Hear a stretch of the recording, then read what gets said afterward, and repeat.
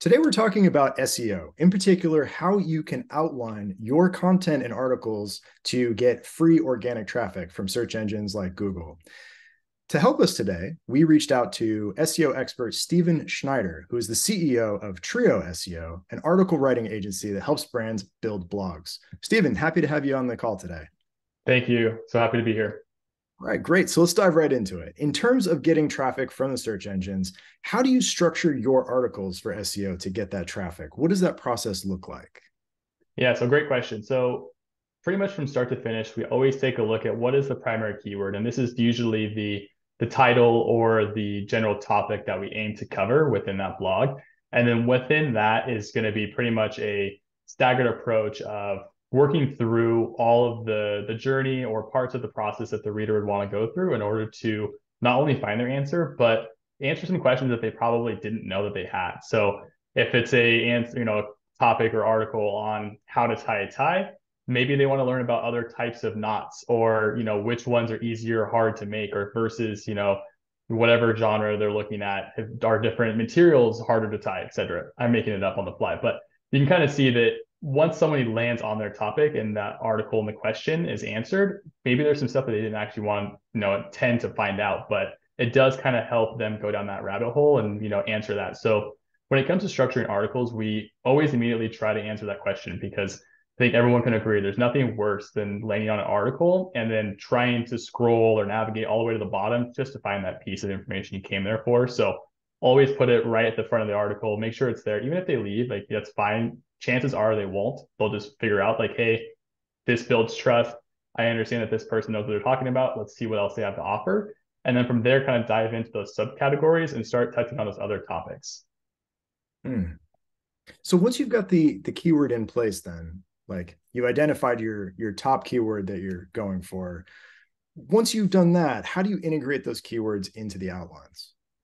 Yeah, so great question. So we do, a comprehensive kind of strategy from the ground up for each article. So it's not as easy as just, taking a look at what that primary keyword is and then answering that, moving on, adding an intro conclusion. So what we call secondary keywords are going to be keywords that are associated to the main term that have some sort of extension or variation of that primary keyword, and still kind of adds as a entry point or some sort of touch point that we can elaborate on within that article. So if we look at like product articles, for example, if we want to take a look at the best hiking jackets, some other secondary keywords are like how to choose a hiking jacket, or what makes a great feature in this, or like, what is the waterproof level, or is it, how hot is it going to be? Like, what is the thickness layers of it? So we really kind of just want to take a look at like what are all the available options. And then once you have those, options available, you take a look at, one, are they relevant? And two, how do we structure them in such a way that it makes sense that the person reading that scrolls top to bottom, and that they enter them in such a way that it, connects each of those layers. So pretty much it's just one big psychological puzzle. Like, put yourself into that person's point of view and see, how would I read through this article? Would it make sense that I'm reading this section first and this section second? And then does it make sense that I actually want to switch these around? And so we're constantly trying to, envision what that pain point looks like for that person and that reader, and then just answer the question from there and see what else do they want to know, and how can we just pretty much make this the best piece of content possible.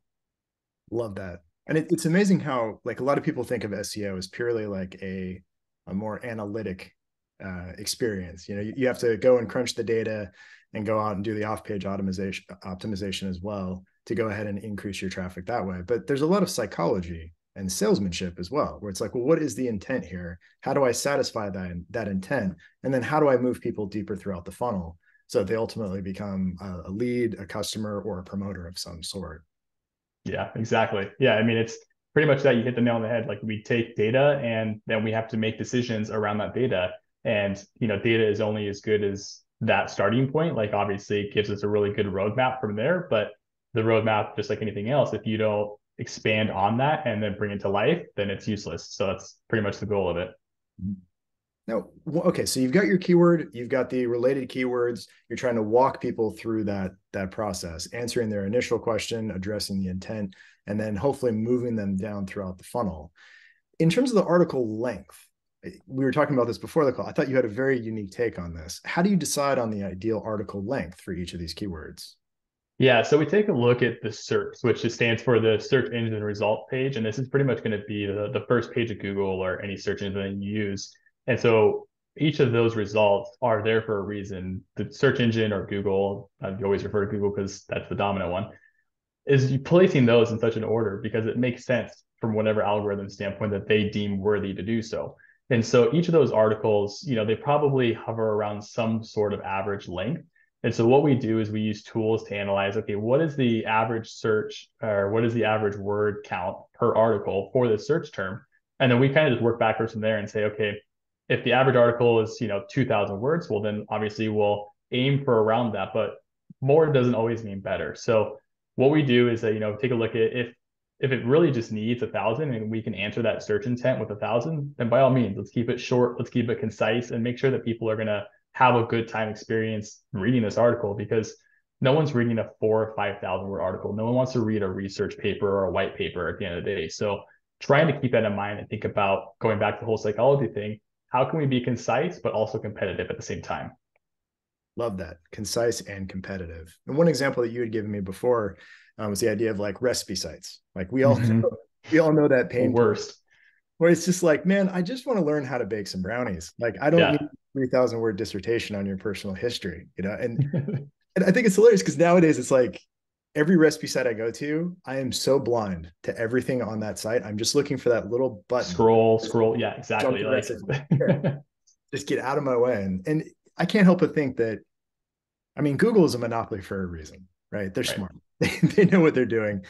They're going to figure a way to get around that eventually. And it probably will just be like starting to either show the most relevant results or even just putting it in the SERPs themselves. So that's Mm-hmm. interesting to think about. Um, I did have a question as well about, you have your article in place, like you found your keywords and you've written your article. What tool do you use to find the keywords, and what other tools do you use besides Ahrefs? Yeah, so Ahrefs is pretty much like the most used tool, at least in our tech suite. And there's a lot of great competitors out there. Moz, SEMrush, like all those big names people cling to, and they work great. I've just been using Ahrefs since day one, so it's comfortable and it works well. Outside of keyword research tools, we really rely heavily on SEO Wind, which is a fantastic outline creation tool. So it uses AI to pretty much scan all those search results and then takes a look at all of the things I just talked about and consolidates all that information and data and then uses it to our advantage. So we can take a look at, okay, what are the top result headers? What do the headings look like? What is the average word count? What do we suggest that we need there? So prior to SEO Wind, it was pretty much, you had 10 tabs open because you needed to look at the 10 top articles. You also had your Google Doc open, you had Ahrefs open, you had pretty much more tabs than you knew what to do with. And that was for one article. So if you think about the fact that, right now TrioSEO is, we're publishing about 100 articles per month, it's a pretty big time commitment just to create one outline. So using SEO Win to our advantage, we can pretty much just automate a lot of that process, use that data, use AI, and then pass it over to our team of human writers and kind of use AI on the back end to save a lot of that front loaded work and then proceed from there. So it's just been a lifesaver since using it. That's amazing. The first site that my wife and I built was back in 2007, and yeah, the game has changed a lot since then. Because back then it was like, hey, just make sure you include the keywords in your URL, use it throughout your page, and just put a lot of helpful content out there. And that was like 2007. And then we sold a business that we had that got SEO traffic that was like probably, I don't know, 2017, something like that. And it gave me fits because we had like, it was basically a high traffic site. And the majority of the traffic that went there was through inspirational quotes. And it got like 1.5 million page views. And it was basically Wow. just ad revenue, because you can't monetize something like that. People just wanted to go and look at it. Right. And the amount of sleep that we both lost running that business, because it was just like, if we screw up one thing on one page, then it could be over, Oh like yeah. so heavily dependent on that. with your SEO strategy, how do you spread out the risk that way? So you've got multiple pages getting multiple traffic. Yeah, so we're just really confident in our strategy. I think that has really just been our true north since day one. Is we have a lot of experience at our belt. I had come in with nearly 10 years of experience. My partner Connor Gillivan, who is a great SEO creator on LinkedIn. If you're not following him, go check him out. But he also has about 10 years experience and built an entire company that exited strictly through SEO, all that sort of stuff. So we have a pretty great repertoire of experience to kind of lean on. And so with that, what we do is we just know that, hey, if we're going to rinse and repeat this process, it's proven us success time and time again. Like there's no reason to reinvent the wheel. And so when it comes to diversifying risk, you can go after different content categories within that niche or look at experimenting with different types of articles, whatever that may be. But at the end of the day, those who know SEO and know the basics of it have a lot of trust in that because, like I said, there's no reason to try to rethink new strategies. It's like, no, let's just double down on what works and we know what works well, and then format a way to constantly improve those processes and upgrade content quality and do all that sort of stuff. But at the end of the day, the basics don't change. Love that. And I definitely second following Connor on LinkedIn. I have for several months. He and I actually were collaborating on something that'll probably go live Oh, in a nice. week or two. Yeah, just real cool, dude. And take me back to when you first started. I would love to hear, like, how did you get into SEO? What was that process like?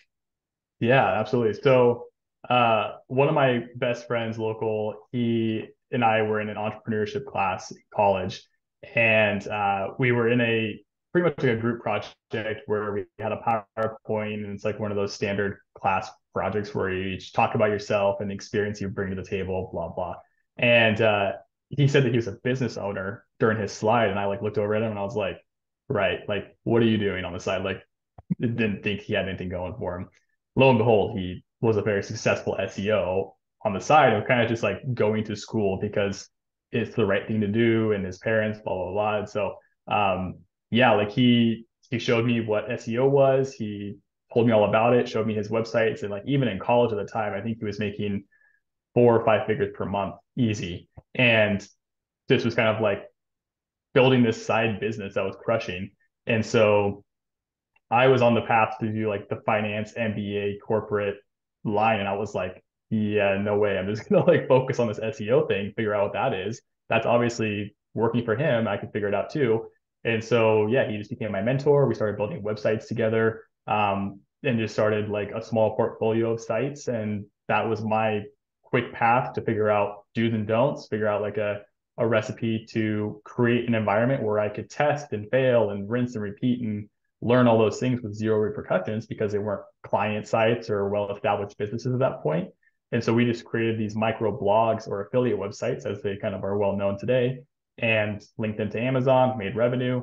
Long story short, we scaled that up to about 40 different websites within our portfolio. Had a team of about 30-ish people globally working on that. It was a pretty large operation, and just learned SEO by doing. Like that's pretty much the best way to do it. You can read all the books you want, watch all the YouTube videos you want, but at the end of the day, if you don't roll up your sleeves and create some content and publish it, that's the best way to do it. Said. And for somebody who is just starting out, let's say they've already got a successful business that maybe they're doing high 4, low 5 figures a month, and they're completely new to the SEO game, what would you recommend that they do in, say, the next 24 hours to get started?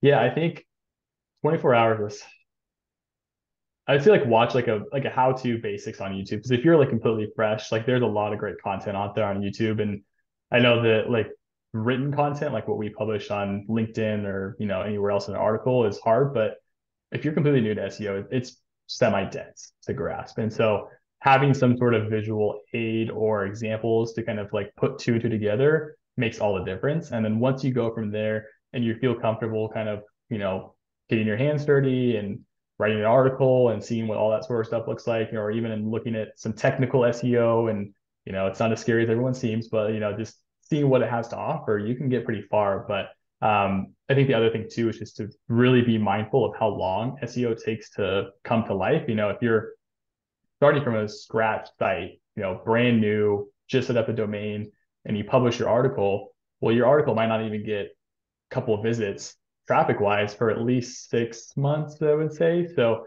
SEO as it is really a long term investment that you have to be willing to commit to and then be able to reap those benefits well down the road. Because if you just say, oh, this isn't working and give up on it, well, of course, it's not going to come to life. So, yeah, be patient and just do your homework. Yeah, I totally agree with that. The way that I used to think of it was paid traffic is like a speedboat. You can change direction very quickly, whereas Yep. SEO is more like a battleship. It takes longer to get going, but once it does, man, it's hard to stop. Yeah, it's a machine. Very cool. So, Stephen, tell us a bit more. Like, where can people find you online to learn more about you and your services? Yeah. So right now, I'm very active on LinkedIn. You can just, search my name, Steven Schneider, and find me there. You can also find us at TrioSEO.com.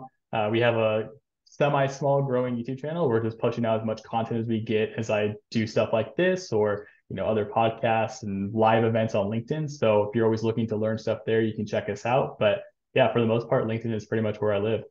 That's excellent. Stephen, thank you so much. Really appreciate you taking the time today. And yeah, we'll be sure to include all those links underneath the interview so people can find you with ease. And Awesome. for anyone else listening, please do visit funnelcandy.com for more sweet marketing advice. And if you are looking for articles to be written for you, please do contact Stephen and the rest of the cool guys at Trio SEO. Thanks so much, Stephen. Awesome. Thanks, Adam.